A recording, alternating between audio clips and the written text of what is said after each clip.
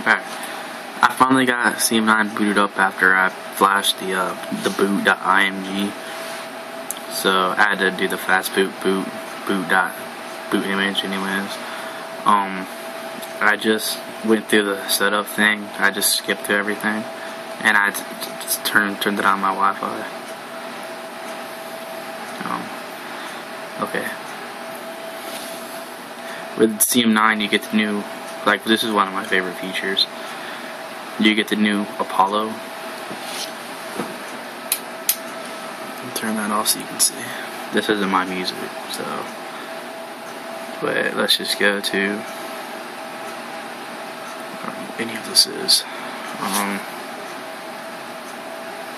I'm not sure what this is. So let's kind of not go to any of this. But I just wanted to show you guys the new interface. You can also like swipe. As you can tell, that's not my music. I listen to rock. I'm a rock person. But anyways, let me turn on the brightness a little bit. Let's go into settings. Turn on the brightness. That way you can actually see the screen. Let's turn off automatic brightness. Let's turn it, well, not all the way now. About right there. Can you see the icons? Go away. Well, you can see it better. In all of CM9 ROMs for CyanogenMod, they include ROM Manager and Super User. They don't have this Super SU. They have just the regular Super User, which is I prefer just Super User more. The launcher. I don't think there's any custom. Well, yeah, they do have some CyanogenMod wallpapers. That's off the Droid X. I don't know if anyone's ever go to Droid X here, but I remember that wallpaper. And on the Droid X, it had like the little eye in the center that used to turn around, like it used to move. That was pretty cool. Let's just change it to one of these. You also get all these. So I mean, you get a lot of wallpapers. So I mean, it's kind of like AOKP. Like you get like a lot of wallpapers. Remove the clock widget. You get the 5 home screens. This is a stock launcher. Let's go into the app drawer. You get Torch. That's one of my favorite apps. I like it because of the. Let's turn high brightness on. Except turn on a little strobe thing. I think that's really cool. That is why I like the CM ROMs. Is for the little torch. I mean, there's apps that you can get to do that, but CyanogenMod has it built in. So go back. You get Google Talk, Terminal, Speech Recorder. Let's check out the camera. Let's see if the camera works. Let's go to settings. Let's see if the flash works.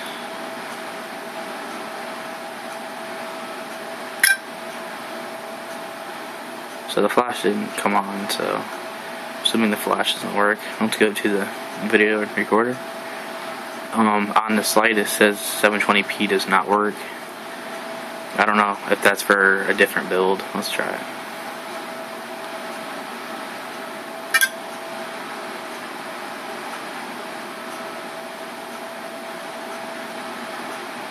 Well, turn the light on. Can't really see anything. There we go. Whoa, sorry about that. So, started recording. So, 720p does not work, but 480 does. So, I mean, you can't shoot in HD, but you do get the 720p. Let's go into settings. Let's see what version of Android this is running. You can see the Incredible 2 4.0.4. So this isn't on 4.0.3. He actually upgraded it. Let's see if we overclock it. Go to maximum. Let's try 1.5. Set it on performance. I don't need a battery, so let's set it on performance. Let's see. So I mean, it's running really good at 1.5 gigahertz so far. I like that feature. You can see where your finger's at. Let's go to the CM settings. You have profiles, so you can set home, night, silent, work. Like you can set certain features for each of those. So let me go into night. You can say if you want mobile data on, off, Wi-Fi, notifications, media, vibrator overrides. Does that sound funny to anybody else? I'm sorry, it's like 2:30 in the morning. Oh no, it's 2:45. It's even up there. I'm kinda tired. Let's go back. Steam is supposed to have their own. Yeah, see, so Steam has their own ringtones too.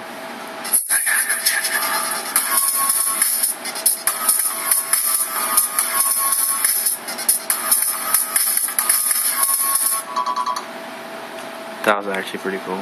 I would probably use that.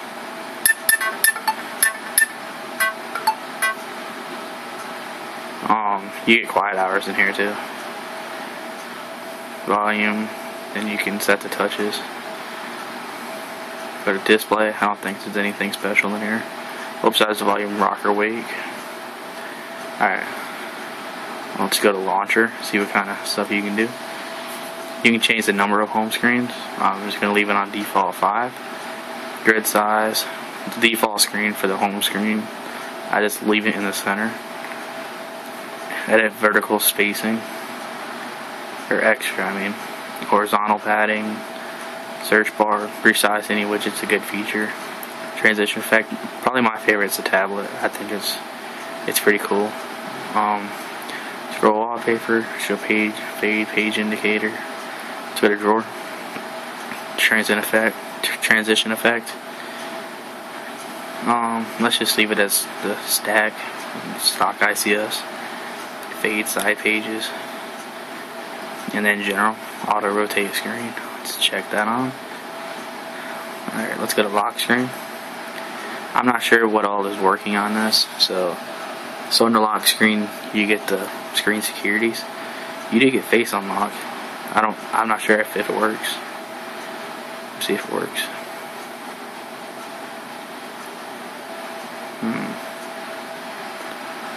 Oh, so face unlock seems to be working. I just turned the light off so you could actually see, but face unlock works. It's set on default.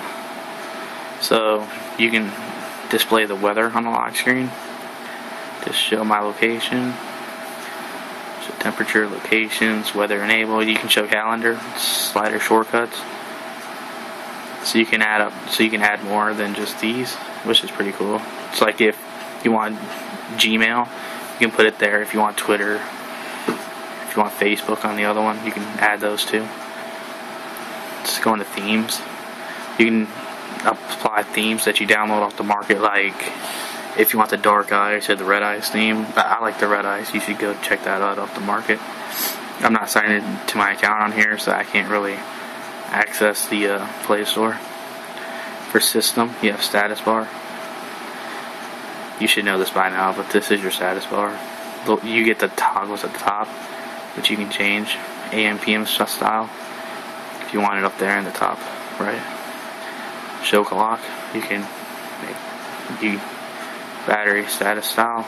Go to percentage. Percentage goes right there next to it.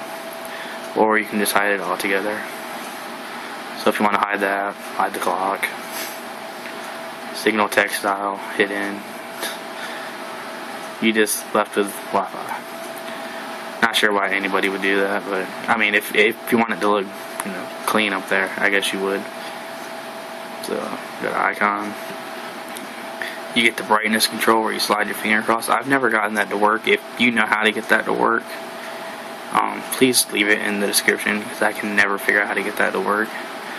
Here's the power widget, height on change, height indicators. The indicators when you're scrolling back and forth if you have more than the number that it will allow up there. So let's just check all these on. And I'll show you the page indicator. And also you can change the brightness, like the modes at the bottom. Okay, I don't know why I toggled Y max, but as you can see, you can scroll. That is the page indicator right there, by the way, that you see scrolling. So you can hide that. So if you pick hide indicator, you can't, well, I think you may have to reboot for that to take effect. No, it's hide scroll bar. Okay, there we go. You got torch. You get a lot of widgets like play, pause, skip. Let's go back. Haptic feedback. Set that on. Widget button order. So if you want some things first, you can change that. Font size. Just leave that normal. Wallpaper. I'm not sure what kind of live wallpapers come with this. It goes to the default ICS. Oops. Not really seeing anything different right there. Wi-Fi seems to be working. Someone got mad because I put your iPhone sucks. So now I have Android sucks. I think that's kind of funny. Hit back. As you can see the transition of, oh, I don't know if you can or not. Let's see what kind of widgets come with this. You have the Apollo music widget. So let's put that right there. Just got bright. Now you can see the transition effect of like the tablet. Calendar, email, photo. I mean, like just kind of stock. Put a little torch widget, bright widget. Put that. Oops, I hit back, so it didn't save, but I mean, you get the point. So, press and hold home, you get to swipe away. Swipe everything away.